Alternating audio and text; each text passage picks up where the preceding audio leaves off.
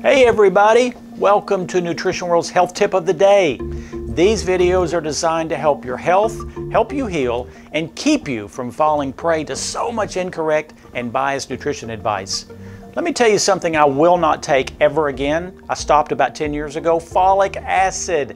I think we've all heard of that. It's been used throughout for decades for preventing birth defects and. But guess what? The research is quite clear to me these days and has been for 10 years. Folic acid is synthetic. You don't want that because, and I'm not going to get into the details, but there's a gene called MTHFR. 50% of all people may have that. It means folic acid is going to do some toxicity and maybe some damage to the body. Methylfolate is the word, people.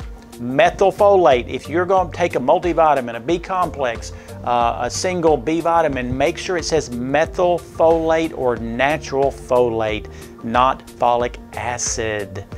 Thank you very much. I want everyone to have a robust health so you can be allowed to live a robust life.